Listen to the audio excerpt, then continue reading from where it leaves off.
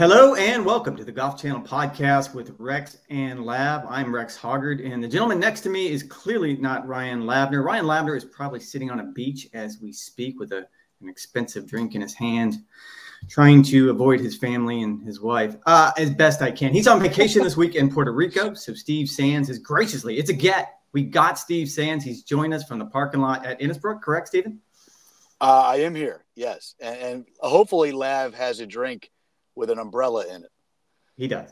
If you know Lav at all, he definitely has a drink with an umbrella. A bunch I want to cover with you. Thank you very much for joining us. I want to go back to Sunday, the Players Championship, get your thoughts on that finish. I want to talk about Monday's not-so-secret meeting between the 6 player directors on the PGA Tour Policy Board and representatives from Saudi Arabia's Public Investment Fund. And we'll do a little preview of the Valspar Championship. You will be on the call this week. But before we get there, I needed to clear some stuff up. Apparently, and I brought this up on the podcast before, people have asked why we have this interaction between us for years. Every time you and I text each other, you always respond back with the same thing. Thank you for your service. I always respond back with the same thing. Your job's not hard. And I just want to be clear about this because I actually said this in numerous interviews. I understand better than anyone, I would argue, how difficult your job is. It's exceedingly difficult. You just do it really, really well, and that makes me irrationally angry. So all of these years, that's been my response. Now, I had to butter you up because the flip side of thank you for your service is I think it was 2 or 3 years ago in Houston, correct? Is that what that happened? Bad. I was in Houston. It was Veterans Day. It was so bad. And so bad. The floor is yours. I'm in the booth, and Rex is on the ground doing that real easy job. Okay. And it was Veterans Day. So the producer and I were talking back and forth during a commercial. I was like, it'd be cool. Let's show an American flag because there are plenty of them all over the golf course. And let's see if anybody on our crew happened to be a veteran. And a couple of our guys are, and we showed one of our camera guys and he waved on camera. It's very cool for those of us on camera. Yeah. And you know this, Rex, those of us who are in front of the camera, we get all the credit, we get all the blame. The guys and the men and the women who are behind the camera are the ones who actually make the whole thing go and make it work. And we wanted to give them some love. So they wave and have a good time, and we're happy Veterans Day. Thank you for your service. At the very end, I say, thank you for your service. And they wave, and it's very nice. And literally, the next thing in our headset says, all right, well, we have a second. Let's go down to Rex. So Veterans Day, special day in America. We'd like to recognize a few of the people on our crew who not only serve us so well, but have served our country with great honor. Thank you for your service. While we have a second, let's go down to Rex. Well, I've been friends with Rex. This is 2 years ago in Houston. So let's say it's 2022. I've been friends with Rex for the better part of 25 years. 25 years. And I did not say, and Rex, who served admirably for our nation with the Marines, thank you for your service. Instead, I just said, send it down to Rex.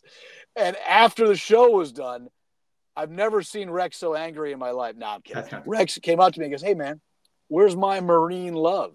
And I'm like, oh, it was heartbreaking because as much as we joke around about thank you for your service, and obviously we're friends and this is in private, but in my opinion, with our children, with me, with anybody, you should always say thank you for your service to someone who has served our country, whether he is a clown like you or actually someone who has done so with incredible vigor. But in all seriousness, I felt so bad, Rex, and I felt bad, and that's why you still bring it up to me 2 years later, which makes me laugh. I cannot believe that I forgot in that moment on Veterans Day to not say it. So for the world to know, I was wrong.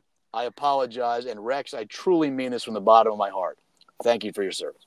I appreciate that. You didn't have to go that far because it led to maybe the best unfiltered line I've ever had. The next day I saw you in the trailer. And I think my line was, hey, bud, let me ask you something. It never dawned on you as you were throwing it down. That's fine. Don't worry about it. I don't, it's really no big deal. But what I told you was, just so you know, when I was in the Marines, I fought for everyone's freedom except for yours.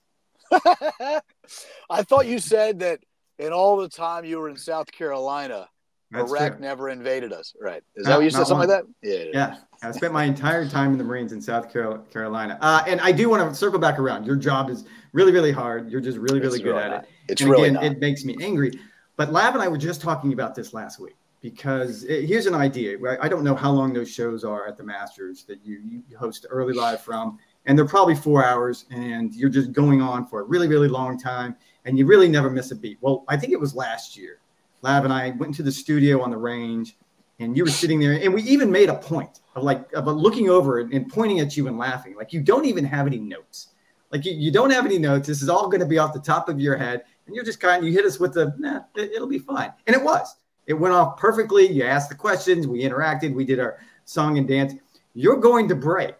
And this word comes out of your mouth. Stick around. We have plenty coming up from the Augustus. And you pause. You realize what you've done. You repeated it. Augustus. What am I saying? Augusta National Golf Club. Stick around. And you just kept moving. And I will say that's the most brilliant thing I've ever seen in TV, because had that been me or Lav, we would have been in the fetal position to this day trying to recover from that. Get out of here. First of all, kept going.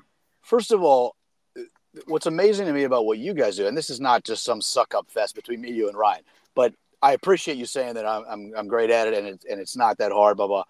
It's really not that hard. They'll let anybody do it. Clearly, they let me do it. So, like any other job, Rex, you do your homework, you prepare, you trust yourself, you have confidence, and you go. And you don't have notes. You guys, what's amazing about you and Ryan is you guys have a double skill set, whereas most of us only have one. You guys can write like gods, and you can present on television. That's a gift. That's a serious double gift. It really is. And it took work for you guys to get comfortable on camera, because I remember when you guys first came on camera, it's a very odd thing, but when you guys got comfortable, which you can clearly tell you're comfortable now, you guys have a double skill set, man. I would give anything. I wanted to be a sports writer. You know the story. I wanted to be a sports writer, and Fred Shook, the professor for in journalism where I went to school, said, you're not that good of a writer. You ought to go to TV. And I was like, yeah, okay. But anyway, it's a lot of fun. I love doing that with you guys. I like opening the notebook up. I'm not on the ground as much as I used to be, so I miss being down there with you guys. So when you guys come up to the set with us, I just think it's TV gold. To open up your guys' notebooks and let the audience go inside the ropes is something that you guys are the best in the business at. It's always fun to have you guys there. All right, there's enough of that. I want to get your thoughts on everything that's going on in the game of golf right now, but there is a TV perspective that I wanted to ask you about first, because I was watching the telecast, I believe it was on Sunday, a few weeks ago at PGA National, and with NBC Sports and Golf Channel is trying something, it seems a little bit new, where you're going 4 wide in the booth. I believe it was you and Luke Donald, Brad Faxon, and Dan Hicks, if I remember correctly. Yep. I might have gotten that wrong. That's right. Yep, that's right. Give me the dynamics of that. How's that playing out in your mind, being in the booth? I think it's great. I think the concept is fantastic, and the concept is very simple. Even for people who are not in TV, who are just golf fans watching on TV, it's a very simple concept. We give you, the broadcasters, me and Dan, give you the whats, and the analysts, in that case, Brad and Luke, give you the whys. And instead of getting sick of hearing someone for 4 straight hours call 18 holes, you have 2 people doing it. So Brad and I was doing the play-by-play for the odd holes, 1, 3, 5, 7, 9. And then Dan was doing the duties on the even holes. And he had Luke Donald with him. And so Luke was basically the analyst on the evens. Brad was the analyst on the odds. They're in charge of telling us why something just happened or how something just happened. We are in charge of just being play-by-play guys, being sportscasters, and doing our job and giving you the what and what's happening and that kind of stuff. And I think it works great, Rex. I don't think the audience really knows the difference as far as the mechanics of it. But for us, the mechanics are a lot different. But I think conceptually it's fantastic. And I think that what it does is it allows broadcasters to broadcast, and it allows the analyst to analyze. There's no other sport where the former player does the play-by-play. That's just not the way it usually works in sports. Usually you have a sportscaster, a broadcaster, and then you have the expert. And in golf, it's kind of bled into both over the years. And I think what they're trying to do now is to see if this works out better. And so far, so good. We've really enjoyed it.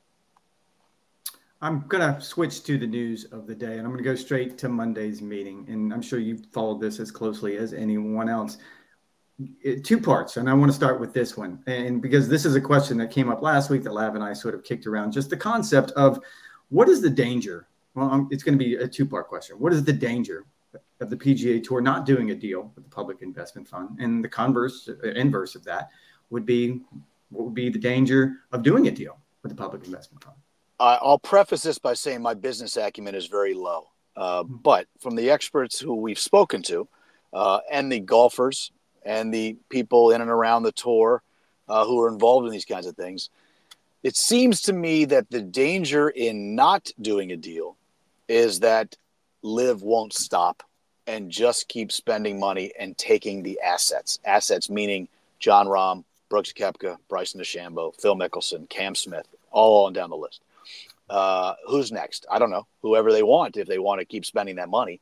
That would seem to me, Rex, as the only danger in not doing a deal. I have said from the beginning that I think that if the PGA Tour loses a little bit in the short term in this, I think they gain in the long term if they just play it out. That's easier said than done. I'm not the one who's on the receiving end of my best assets receiving hundreds of millions of dollars and being taken away. So to me, the recruitment part and just keep taking players seems to be the one thing that would be, or the biggest thing to me, that would be the biggest deterrent to not making a deal. As far as making a deal, does every sponsor want to overtly, not covertly, because most companies do business with Saudi Arabia, do they want to overtly be involved in that venture? What does that venture look like? What do those fields look like? What are the field sizes? Is there team golf involved? Is there going to be music blaring? Are they going to play shotgun starts? Are they going to play 54 holes? Are they going to be, a team aspect with names that most Americans who are watching golf on a regular basis don't understand? I don't know. To me, it doesn't seem like the PGA Tour needs a deal right now, but they also need to make sure they keep their best players. So I don't know. That's a great question, but do people want to be in business in that regard? Not with the Saudis per se, but in that type of venture. I don't know if all the companies who sponsor PGA Tour golf tournaments right now want to do those kinds of things. Well, and I know this is more than you signed on for, so Not brace at all. yourself. No, because this happened last week, and I was kind of thrown by the idea, and I think it was on Live from talking about just the comings and goings of the day, and I was asked about specifically, what does it mean, Monday's meeting, what does it mean? And I think the line that I said was, it's a positive step in the negotiations, because in my mind, I have boiled this down to the simplest business terms. And I got beat up on X, which is nothing new. I'm used to it happening. But for the reasons that you just pointed out, there is still a segment of the population, I don't know how large or how small, that still doesn't believe the PGA Tour should be in business with the Saudis for moral reasons. And this is something that, and I don't know why I glossed over it, because it dominated the conversation for 2 straight years. I felt like we'd gotten to the point from a business perspective only, where there was no more conversations about it. Should we do this or should we do this on moral grounds? I thought we had moved on from that when Jay Monahan decided to pivot. When he decided that, okay, on June 6th, we're going to sign this framework agreement and try to come up with some sort of deal. In my mind, that part of the story had moved on. It's probably not fair, and it's clearly not accurate, because I think there is still a segment of the population that either, one, isn't comfortable with it, or two, is just flatly against it. Yeah, I totally agree. And I also think, how do you get the players back, Rex? Like, I think that there's an inherent risk in taking the money and not knowing how the end result is going to play out. And I also think there's an inherent risk in not taking the money and staying and see how it all plays out. I also think that the guys who went, hey, their prerogative, go ahead, do whatever you want, take your money, go play over there, play out the string, whatever the situation is for you. Only you know what's best for you and your family. I have no problem with those guys taking the money and going to LIV. I have no problem with LIV. I have no problem with any of it. I do think the guys who stayed, they have a right to be angry if the guys who left and took the money are just welcomed back. I just don't see how there's an avenue for that. I don't see how they could go to the guys who stayed, who turned down the money. And I'm not talking about just Tiger and Rory who turned down $500, $800 million, whatever the heck it is. I'm talking about anybody. And I would be really upset if I was a PGA Tour player, Rex, if this framework deal ends up coming together and the guys end up right back on tour. I just can't see how that happens. I just cannot imagine that happening. No, and it's twofold here. And I do want to go back to Monday's meeting, and I do see this as a positive step in the negotiations. You can make your own decision. But negotiating for what? That's what I'm asking. Negotiating toward some sort of reunification of the game, whatever that looks like. And I do want to get into that. But what I wanted to touch on was just the concept of they're not bringing the player directors, the 6 player directors, that includes Tiger Woods. They're not bringing them to the Bahamas with the governor of the Public Investment Fund of Saudi Arabia, Yasser Al-Rumayyan. I've ran scared from that name for 2 years. I finally am comfortable enough to actually give it a shot because I feel like that. All right, if I can't do it now, is it Yasser or is it Yasser? It's Yasser from what I was told. I'm not 100% sure there. Again, I leak a lot of confidence when I try to say that name. I love it. I'm so fascinated by who's decided, Rex, to be on the board and get involved. Man, when you get Tiger Woods involved in something, Rex, that's a big darn deal, man. And I'm so fascinated to see how this is all going to play out. I just don't see how the staunch tour guys allow a deal to take place that involves the guys who left and got the cash to come back, and the only punishment is not having equity. I just cannot imagine a paved road back for the guys who want to come back from LIV to play PGA Tour events. I could see them having to take a circuitous route, but I cannot see it being just a paved road right back to the PGA Tour. Do you? No. And I think that's going to be it. I guess Monday's meeting in my mind is a positive step because you're not bringing the player directors in to have them go over spreadsheets. Positive step how? Why positive step? Well, hear me out.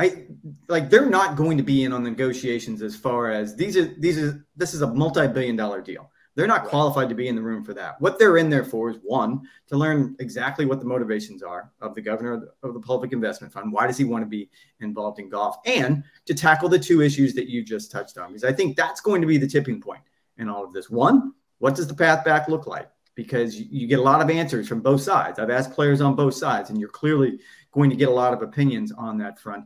And 2, how does team golf fit into this? I mean, I go to what Rory told me on Sunday at the Players Championship, where he imagines a scenario. And I have found where Rory talks on this issue, he seems to have some sort of insight that the rest of us don't have. He sees it, quote unquote, on the periphery. Team golf would be played in January, in October, in November, and December, and everything else in between would be the traditional individual stroke play events that we've all come to love and know.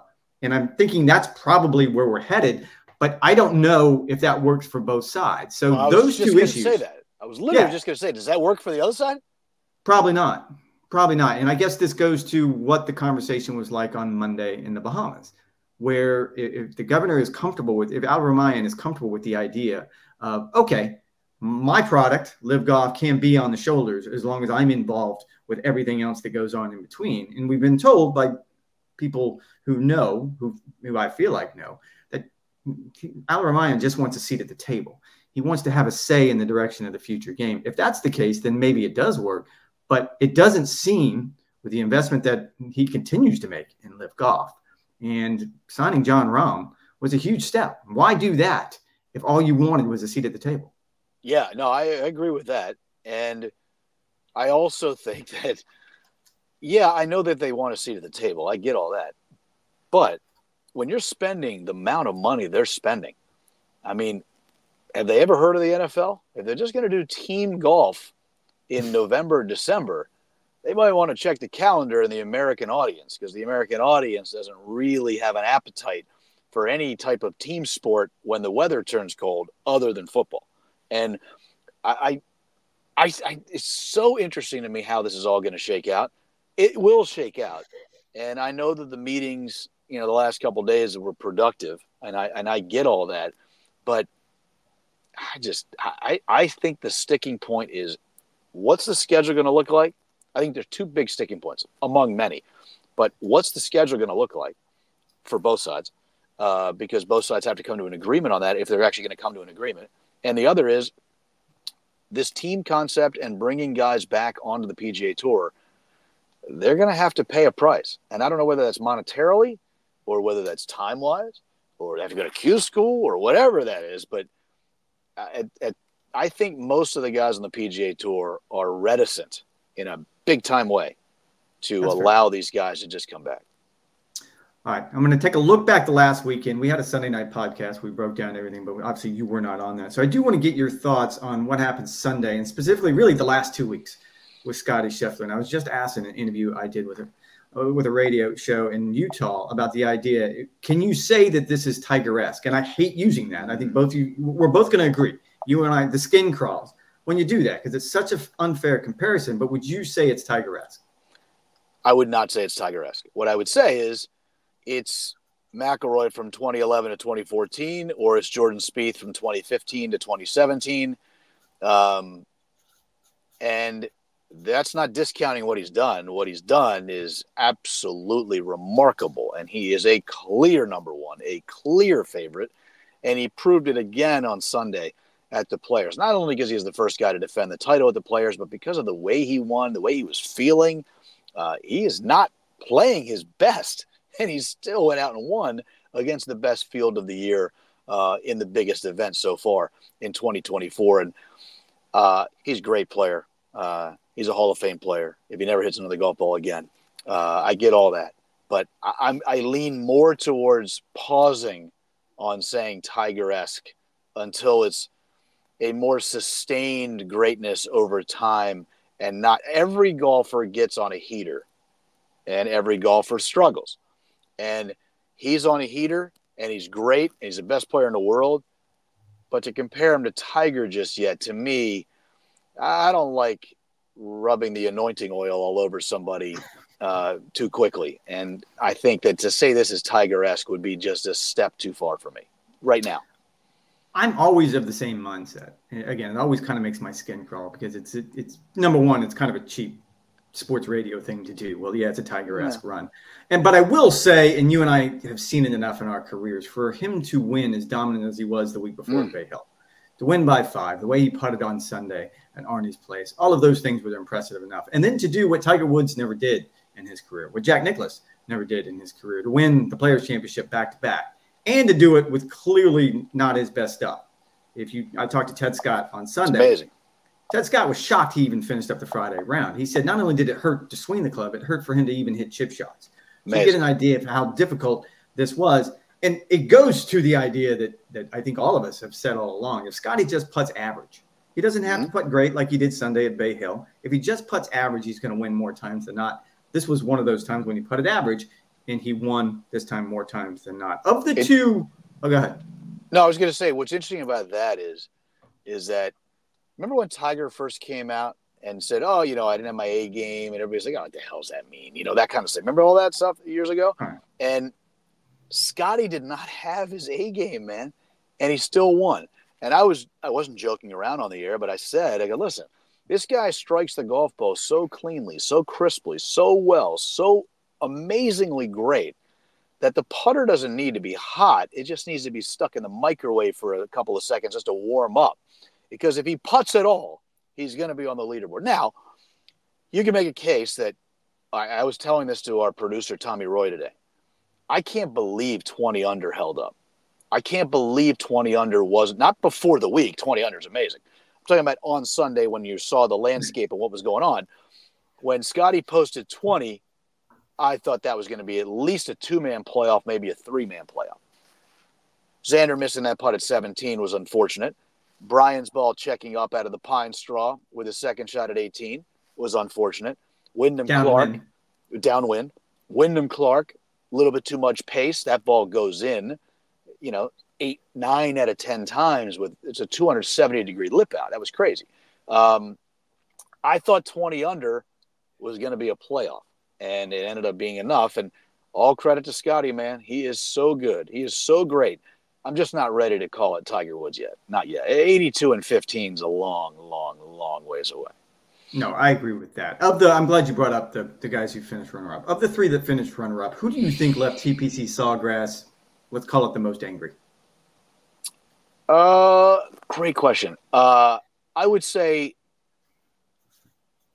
Xander probably should have won that.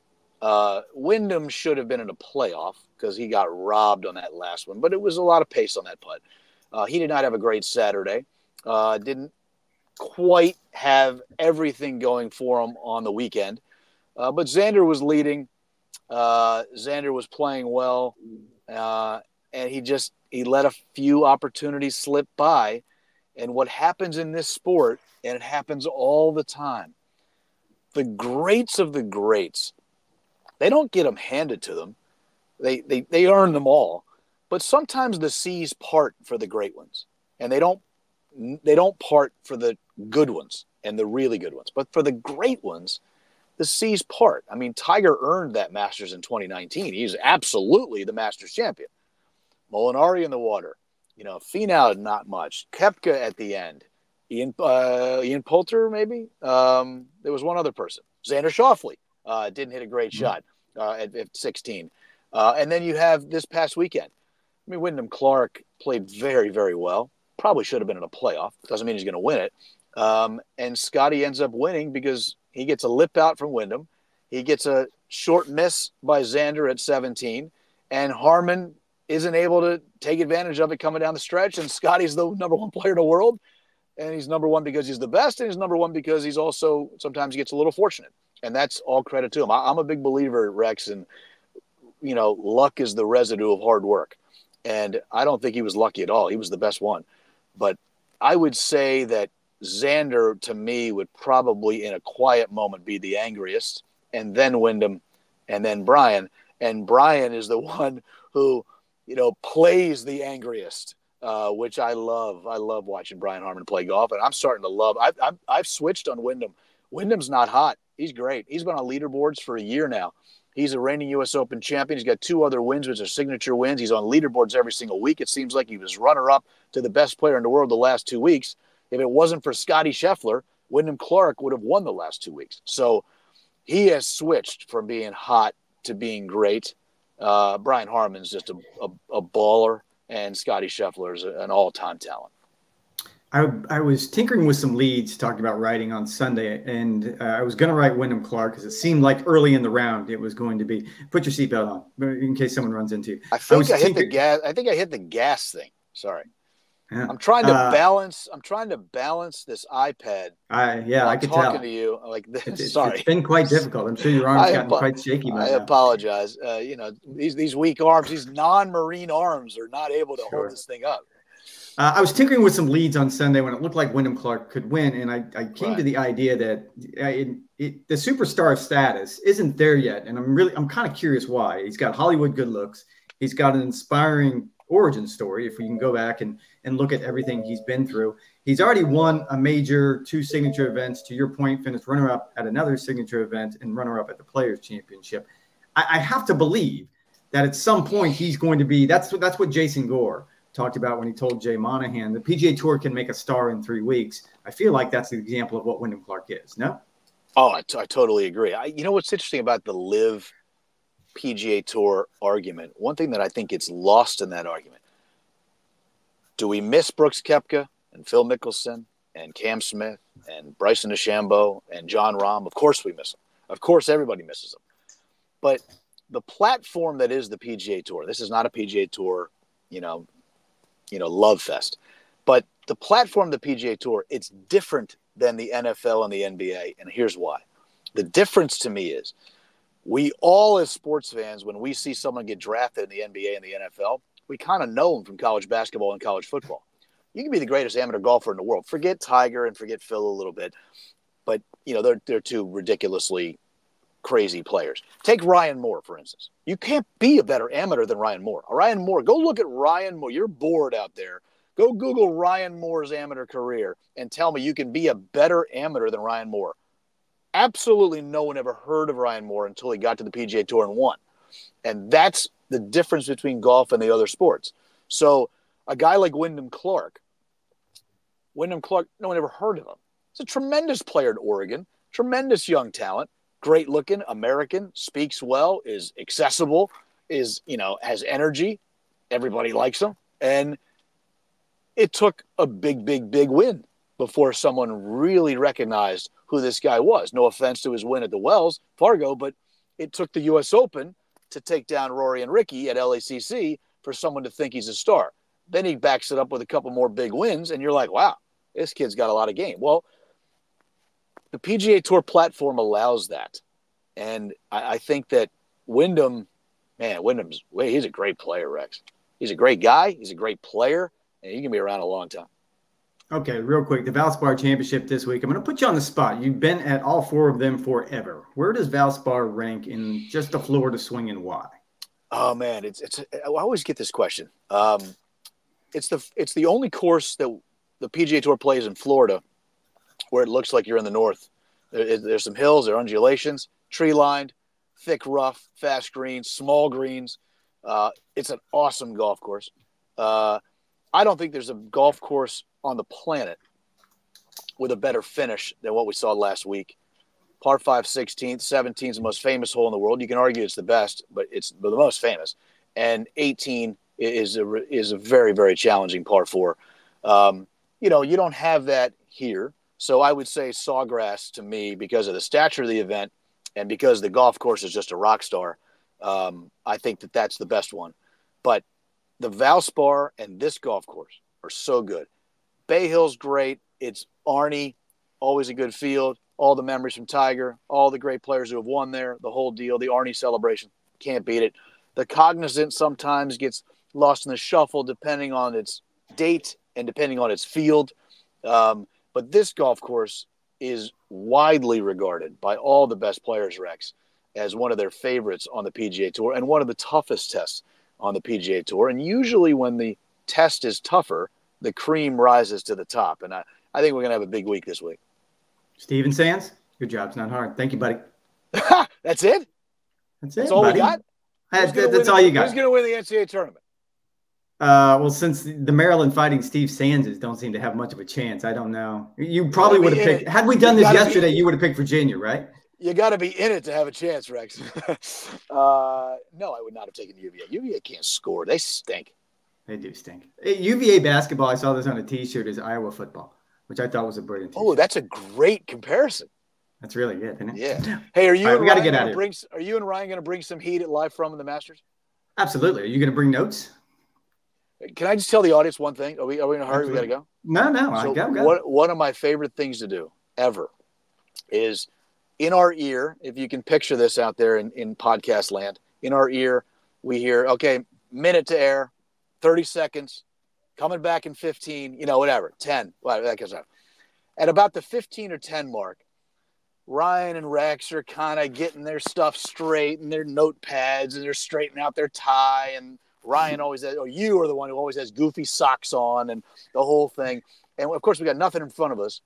And about the 10-second mark, I love to look over at Rex and go, is that what you're going to wear? Okay. And good you're stuff. Like, and you always the first time go, huh? Because you don't catch it the first time, huh? And I go, is that what we're going to go with? As the director's going, 2, 1. It just makes me laugh every time. And Rex and Ryan, they get all nervous and, oh my God, does it not look right? No, I'm just messing with you, man. You always look sharp. It's a good joke. It's an old joke. I did want to ask, and again, we got to get Goldie out of here. I did want to ask though, because the hardest thing when I joke about your job's not hard, the hardest thing is you're doing these things with someone talking in your ear. Whew, man.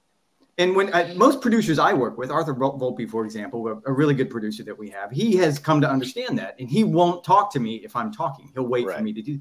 But you can't do that in the position you're in. Is that the most challenging part of the job for you, or is it something else? Yeah, probably the biggest difference between my job and your job is that as the host, we've got to know what the traffic is. We've got to know where we're going, what we're doing, what's going on. We don't need to be told what to say. But if they're going to go to the range because Tiger Woods just walked onto the range, we've got to know that in our ear. Because if you're talking, they can do that. The only time it ever gets really tricky is at the very, very, very beginning of your career when you answer the producer on the air. It says, did you do that? Okay. Have you done that? Of course, everybody does it. Everybody goes, yeah, okay. Oh, sorry. That kind of stuff. But that's why you go to Scottsbluff, Nebraska, and where, very few people are watching. But the most challenging thing is when you're talking and something's going on in the truck that they know about that you don't, and they have to tell you while you're talking. The other thing that's interesting is sometimes you'll be speaking. I used to joke about this with Tiger when I was doing interviews on NBC. I'm in the booth now, but when I was on the ground doing the interviews, I used to joke with Tiger all the time because Tiger used to say, he goes, what's going on in the headset? I'm like, oh, there's a lot going on. You want to hear it? He goes, no, I'm good. I'm just curious. I said, what's amazing is sometimes it's so loud in there in your headset. If you would have said, I said this to Tiger, if you would have said, hey man, I've just decided I've had enough. I'm going to retire. I might be apt to say, congratulations on a great day, Tiger. See you tomorrow. And not even hear him. So sometimes when you're saying something, it's so funny because sometimes when you're saying something, which is quality journalism and Ryan and you are going back and forth, if they're telling me something in my ear, I can't really hear exactly every word you're saying. So sometimes it gets a little squirrely as far as that goes. But for the most part, like anything else, Rex, what you do, what everybody who's watching this or listening to this does, once you get reps and you get used to it, it's really not that big of a deal. I laugh and I tell people all the time, really, truly the only learned skill in our business is that you can multitask. Other than that, I think a monkey could do it. All right. Goldie's going to kill me for this, but I do want to do the follow-up. Oh, Goldie's fine. Keep going. Because we were talking about this a few weeks ago when it was probably during the Cognizant when you guys were 4 wide in the booth. And I said, that has to be really difficult because one of the things that I do admire about anyone who does the live telecast is you have to work in such small windows where if Lavner and I are on live from with you, Lavner's going to gas bag for 3 minutes out of a 4-minute segment. That's just what he does. He can't do that. You can't do that during the live telecast, right?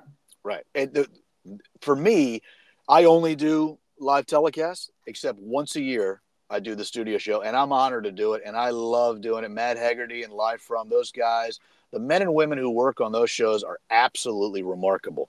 And that brand is just huge for us at Golf Channel. And I'm honored to be the host in the morning at the Masters. It's one of my favorite weeks of the year, but it's the only time that I'm in a studio.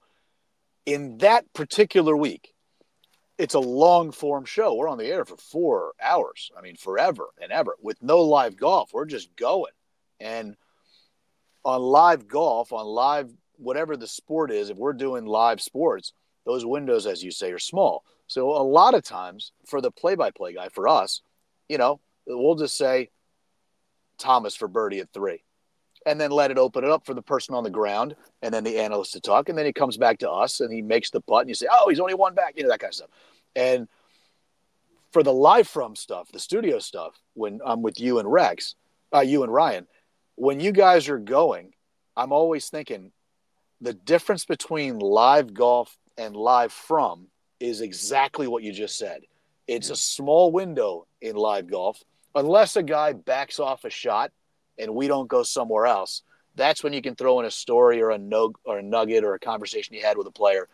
But on live from, when it's me, you, and Ryan up there or whoever's up there with us, and we go to the range and we can talk about something, you have all the time in the world for the most part. And it's such a different week, a rewarding week, but a lot different, as you say, than doing live golf. We don't have that kind of time in live golf because people don't want. My mother's no longer alive, but my mother was alive. She used to say to me all the time. She passed away 5 years ago. That's what I was telling you. So my mother used to say to me all the time. She was a sports fanatic. She used to say all the time, why aren't you guys on more? Like a typical mom. Why aren't you on more? I see Lester Holt on all the time. I see Brian Williams on all the time. Why aren't you on more? I'm like, Mom, in sports, it's about the competition. It's about the golf. It's not about us. Now, news is not about the anchor either. You just see the anchor all the time. For us, there's no reason to ever see us. And there's really no reason to hear from us either when it comes to live golf. Live from, that's a lot different. We're trying to get the best conversation out of you guys who are the experts, and that's what the host job is, and that's what makes that job that particular week so much fun is hearing from you guys, bringing it. How about when Jack Nicklaus comes in and Raymond Floyd comes in and Ben Crenshaw comes in and you guys come in? It's amazing. It's a lot of fun. It's an honor to be there. It's a lot of fun.